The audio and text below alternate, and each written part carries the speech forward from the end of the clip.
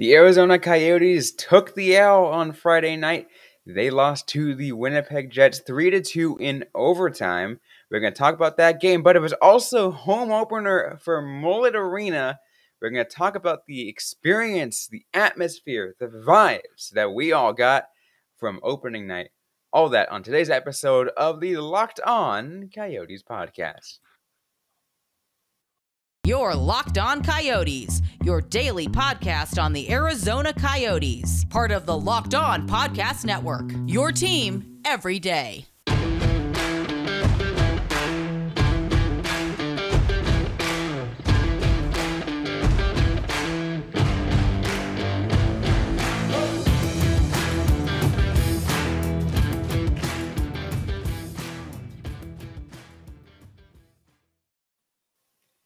Welcome to the show, everybody. I'm Robyn Leonio. That's Carl Pavlak right beside me on today's episode of Locked On Coyotes. I want to thank everyone for making the show your first listen every day. We are free and available on all platforms, including on YouTube. We got a great show for you guys on today. We're talking about the Arizona Coyotes loss to the Winnipeg Jets in their home opener at Mullett Arena. First, we're going to talk about the game itself, but we're going to spend the rest of the show afterwards talking about the experience at Mullett Arena. But of course, let's get to the game first, Carl. A 3-2 loss, but, I think, which is disappointing, and it was the under, so you were correct on going under. But Thank you. But, your thoughts on the game? So, the game really showed to me how critical the Coyotes' power play is going to be. This is one of the few games where they didn't score a power play goal, and they lost in overtime. I don't think that those two are unrelated. I've said in the past, I've written in the past, that the Coyotes' power play is not going to be a game breaker for them this season. It's not going to win a game all on its own, but it can be just that extra little push the team needs to get over the hump. And it was really disappointing to not see a power play goal last night. Also, too many penalties in the third period. They took 3 straight penalties. That is not something you want to do with a 2-1 lead. No, absolutely not. Some of those simple mistakes are some of the things that went on. One of the mistakes that they didn't make, though, Carl, was starting on time. They kind of came out of the gates. They looked pretty good for the first 5 minutes. Yeah, definitely.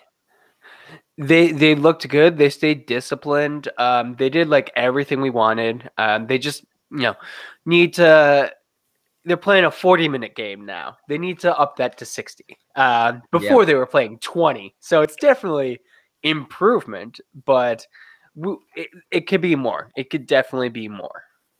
Absolutely. One of the things that I did enjoy from that is the fact that you can consider this a bad thing based off how the game ended up, but they went out with a 2. They came up with a 2-0 lead. It ended up getting cut to 2-1 within 20 seconds after the second goal, but 2-0 lead to boot is something that's pretty nice to discuss.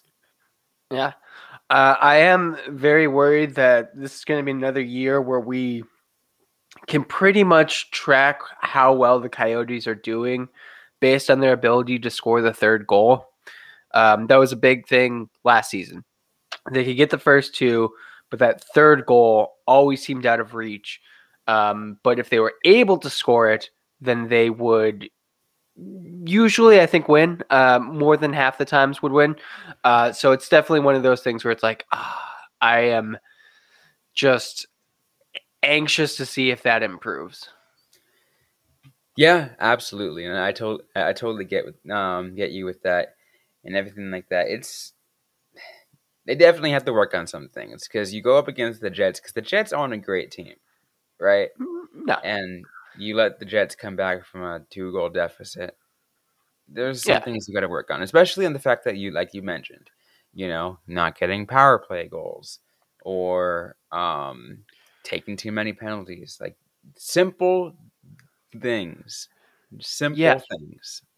They took a too many men on the ice penalty, and they almost got a second one, which is just ridiculous. Like, that is not something that the team needs to be doing. I do kind of wonder kind of what the issue is with that, because I noticed that a lot last season too. There was way too many men on the ice penalties. Is this just like a lack of discipline? Are they just getting flustered? What is going on? But that is like one of those calls where you shouldn't be doing it. Absolutely.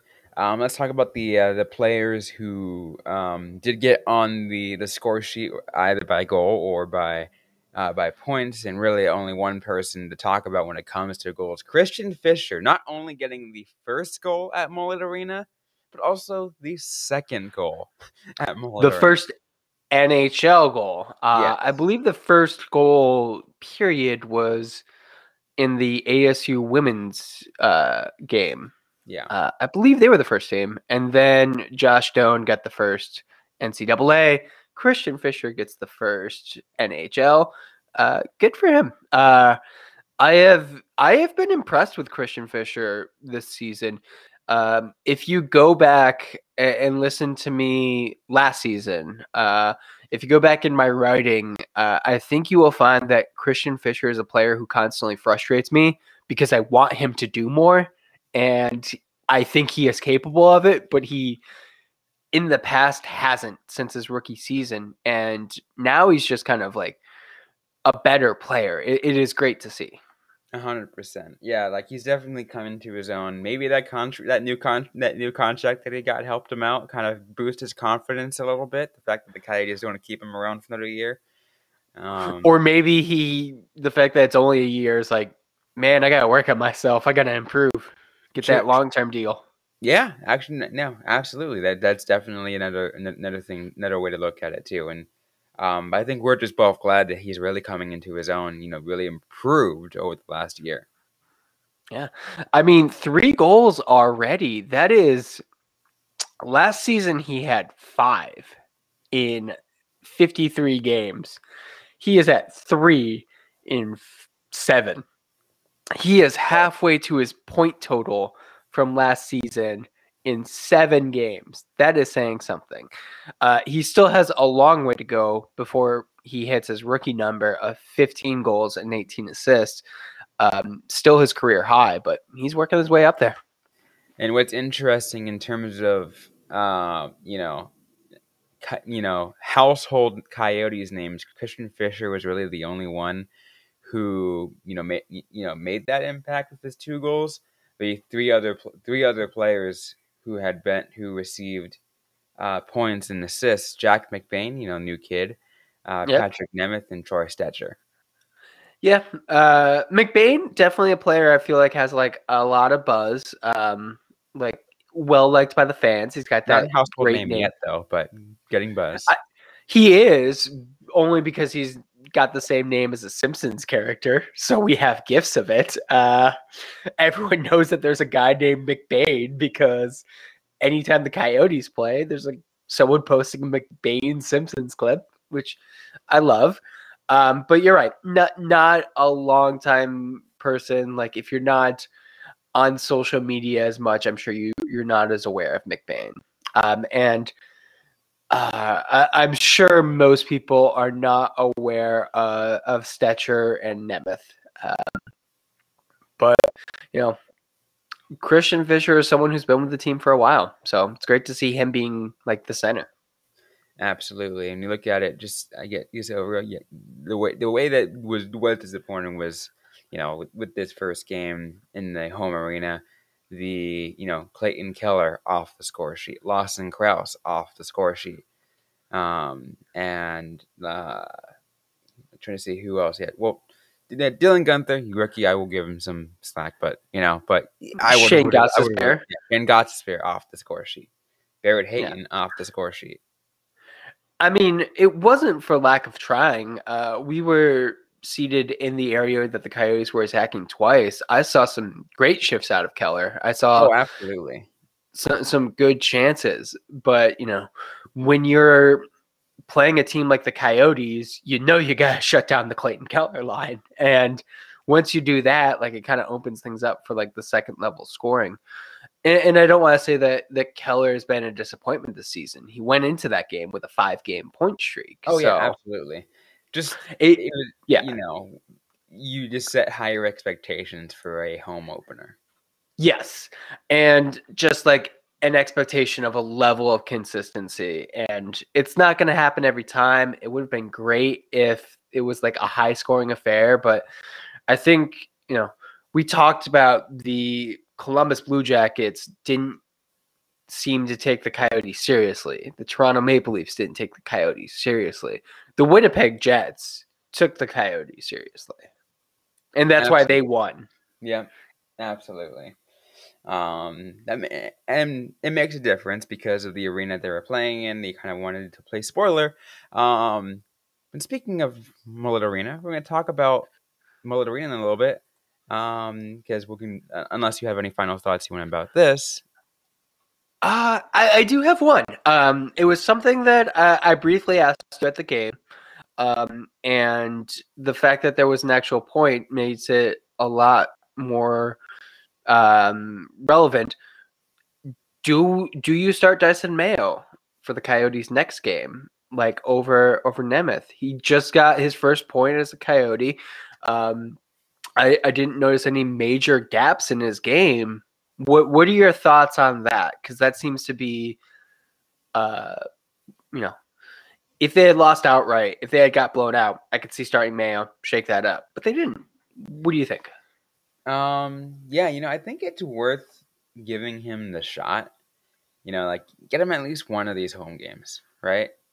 Get Mayo at least one of these home games, see what he can do.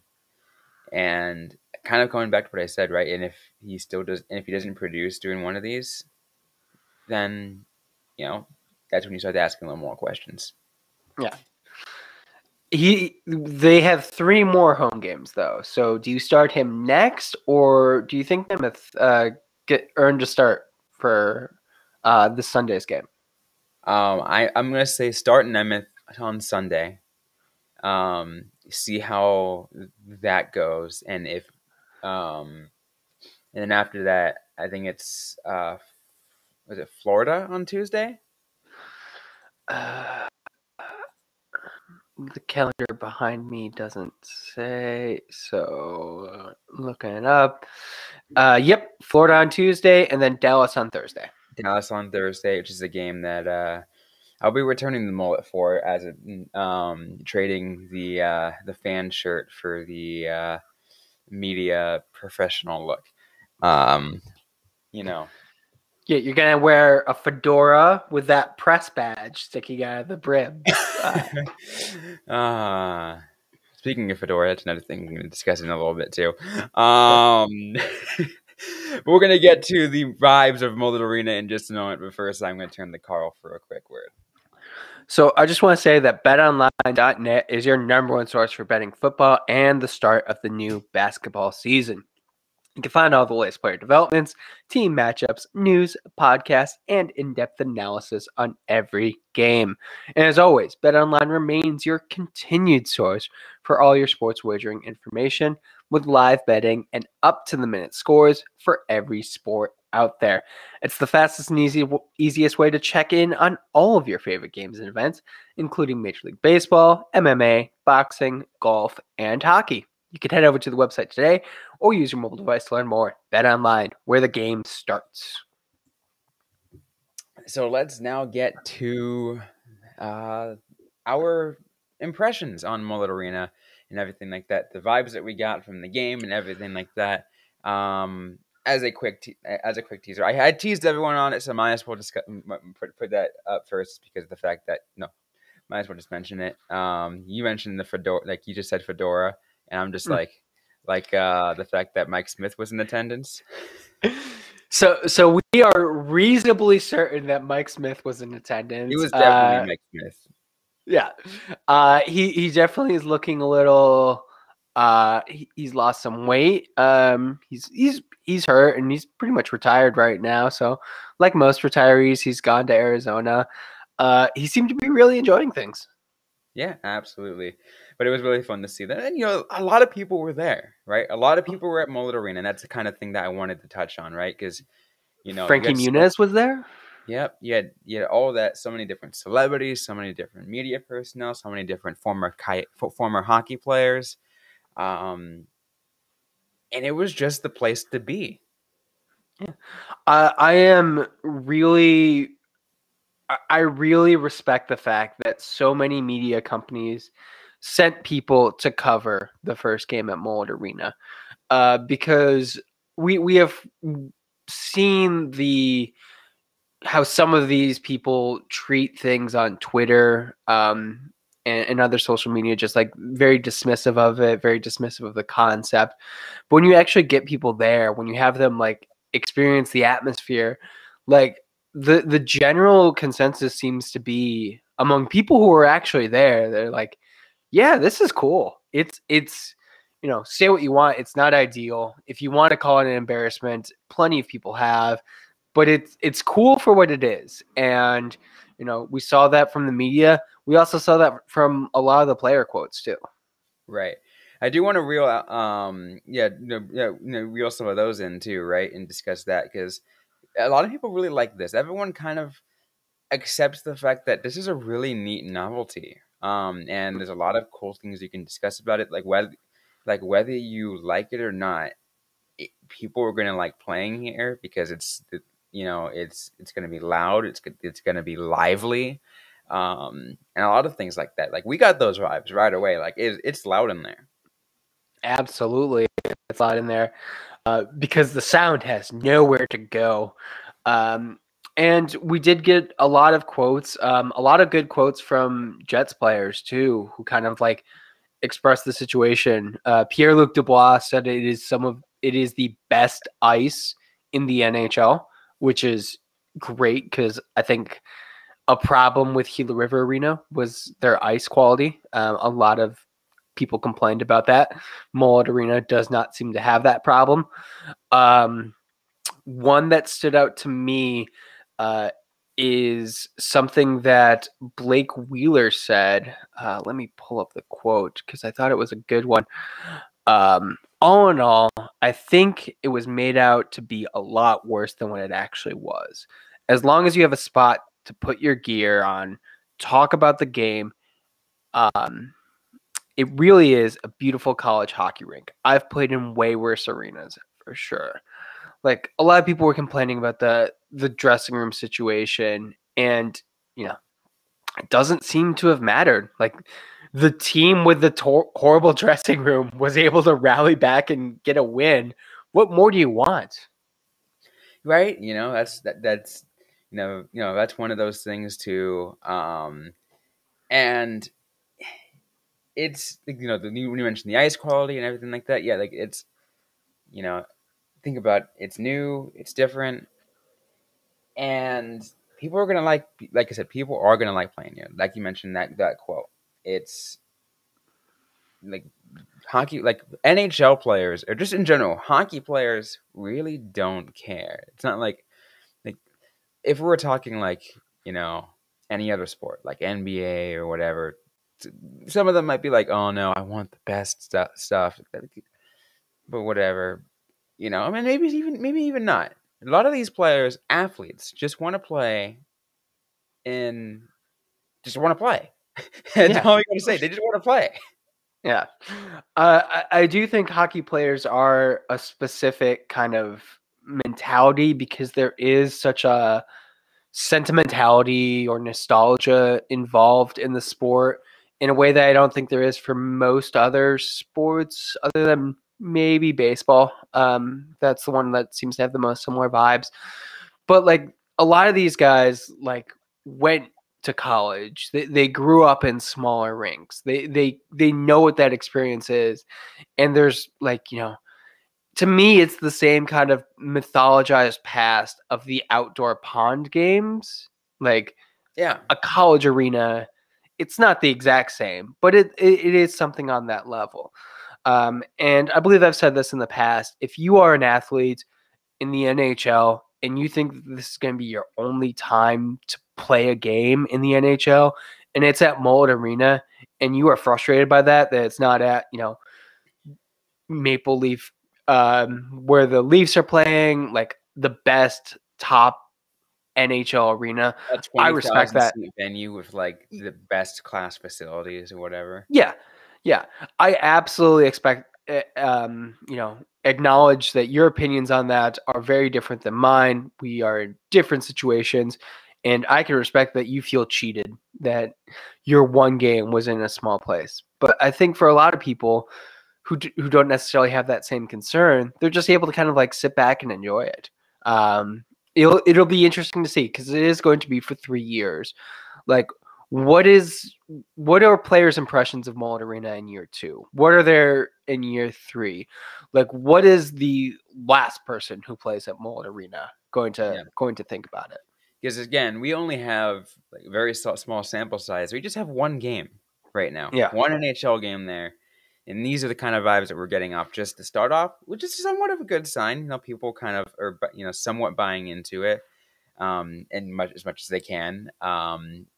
All 4,600 fans that were there seemed to really enjoy it, which, by the way, is a sellout.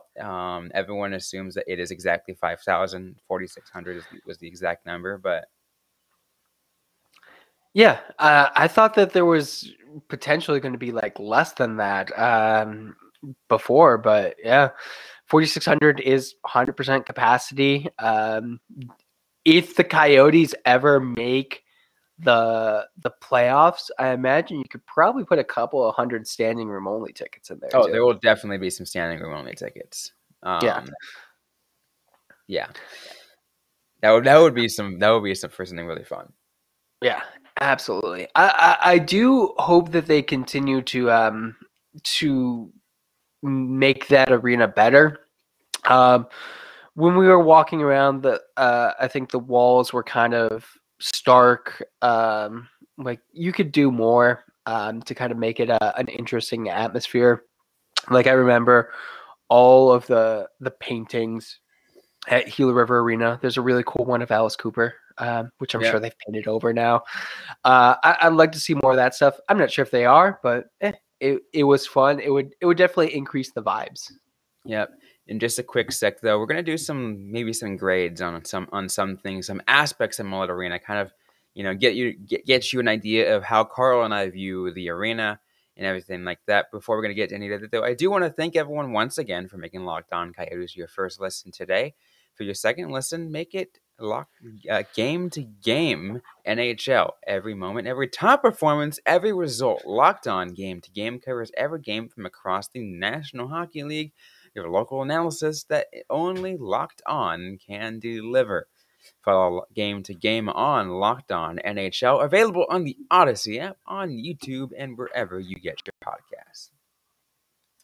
Now let's get to some ratings or grades of how we think, Carl, of this arena and the atmosphere, the vibes, and everything like that. But let's start outside, right? Okay. Ease of access.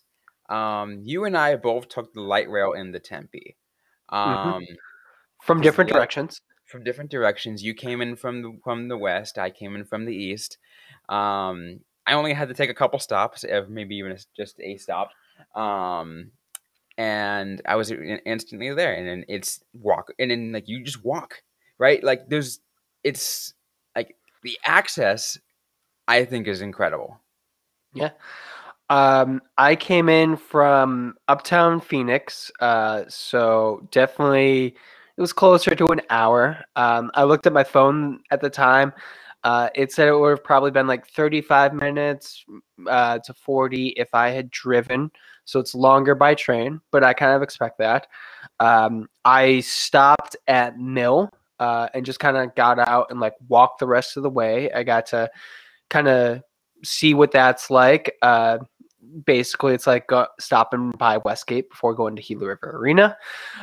But yeah, it was super easy to get to, super easy to walk there. I did hear some reports that getting out of that parking structure is not great, but it's that's a one exit, one entrance parking structure. So you're not going to have fun if you park there. I definitely recommend taking public transportation to the game, which is something I've never been able to say about a Coyotes game. Yeah, because the light rail doesn't go, or like there's not much easy public transit access on that side of the valley. Here, Yeah. literally, there's three stops depending on how close you want to get to that you can get off. You can get off at Mill. You can get Hmm. off at like Veterans in College, right outside the stadium, right outside the ASU stadium. Hmm. Um, or you can get off at Rural and University and just literally be parked right, you walk like 300 feet and you're there. Yeah. Yeah. It was definitely a very easy way to get to. And yeah, I've been wanting public transportation to get to Coyote games for forever because I like to consume alcohol at hockey games, and driving while consuming alcohol is not a good idea. We've done some PSAs about it. Yep. So this is I feel a safer way to have like a bunch of hockey fans go to a game. Now, when the Coyotes build their new stadium, if that happens, that is not going to be as close to as many light rail But stops. they'll have like maybe the streetcar coming by pretty close, right? Yeah. Well, they better think of something. Otherwise, I think it's like it's a walk across a bridge. It's not terrible. I've done it, but it's not ideal. Yeah. So I would So like to see them make sure that they can. yeah, so let's move things off because we don't want to go too long on this. So ease of access, how would you grade? I'd give it an A. All right, we both give an A on ease of access. Just general atmosphere inside the arena. General atmosphere, I'd say A plus. It was opening night, so it'd be tough, but it was a great atmosphere.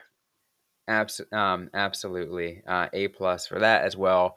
Um, concessions. Ooh, so food wise, they have Venise's Pizza, cold beer and cheeseburgers, and a chicken place. Uh, Chicken place actually sounded really good. I saw the cold beer and cheeseburgers. It was sliders as opposed to full burgers. Venise's Pizza, you get a double slice, which was Venise's Pizza. I will say that.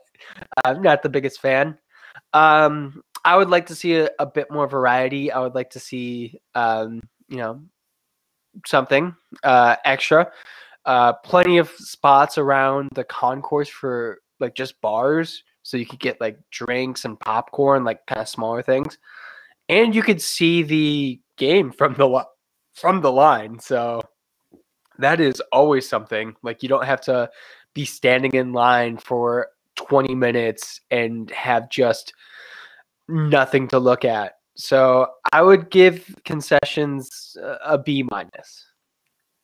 A B minus. Okay. Yeah. No, I was gonna say about a B. Yeah. Because the options are, they're Arizona options. But yeah, they're like there's only so much you can expect in a smaller venue, right? And how many options you can get and the access for them. There's like Yeah. there's only one concourse. Well, actually, technically there's two. There's one below, like underneath the seats, but Yeah. Like Gila River Arena could have a great like Korean barbecue place. Mullett Arena, they're not going to have the same capacity to have a place like that be as profitable. Would I like Korean barbecue? Absolutely. But it I am realistic in my expectations of what you're going to get there. Pricing is what you should expect for a hockey arena. I think the beer was about the same price as it was at Gila River Arena, or close enough to it. all Pricing right. for the pizza was good. Yeah. Yeah, it's all right. Seats. It all right. The seats were okay. I did see some people. There was some kerfuffle about bench seating, which there is some bench seating. It's mostly for the student section, but I believe you could also just have a bench seat. The seats we had, the problem I had with it was like it was very difficult to kind of like sit down on it because it's a pretty thin seat. not too much leg room. It's if you care about having a super nice seat at an arena, I think you're kind of weird though, because it's not the most important thing. It's comfortable enough. So I'm gonna say A- for that. A-. Does that include sightlines too?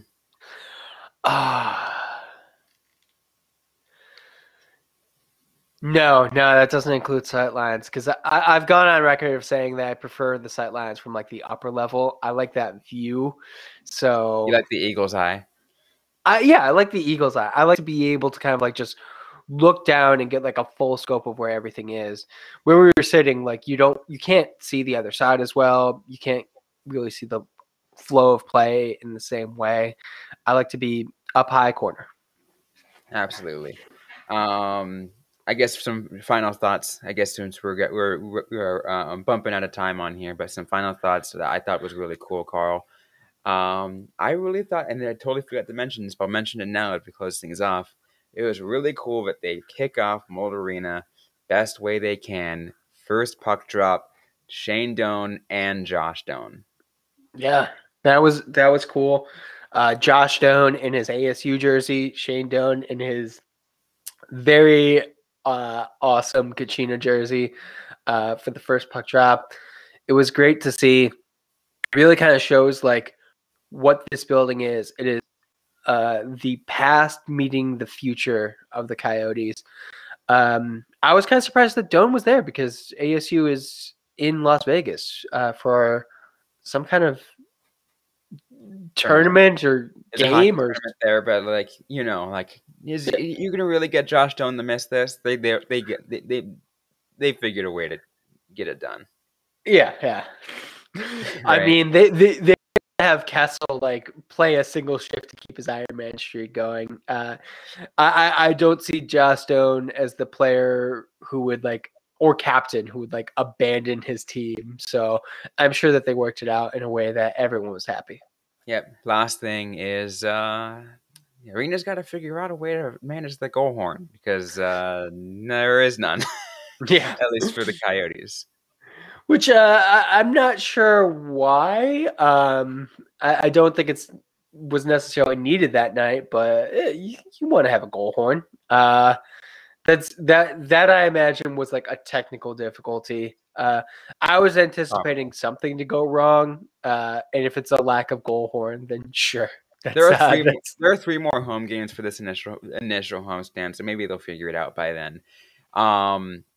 I'm going to ask you now two things. First, I do want to get your final thoughts because we're getting into close things up. So your final thoughts and a overall grade on your experience at Mullett Arena. So my final thoughts are this, like everything about this was better than I anticipated. Because of course the both of us have been following the construction of Mullett Arena, just kind of everything for a while now. Me more so due to the ASU connection. And I remember going to see ASU at Oceanside, and just thinking there's a ceiling for what this team could be at this arena. Going to Mullett Arena for an NHL game and seeing, it's not ideal for them. It is a perfect scenario for the Sun Devils and for Arizona hockey in general. Like, I think one of the first things that we did when we sat down is like, can you imagine the Frozen Four being here? Can you imagine a World Juniors being here? Like, this is just a phenomenal space for hockey. And I think that it's unfortunate that not as many people are going to be able to see it because its space is limited. Not as many people are going to travel. But I think it's all the more unfortunate that not as many people are going to give it a chance.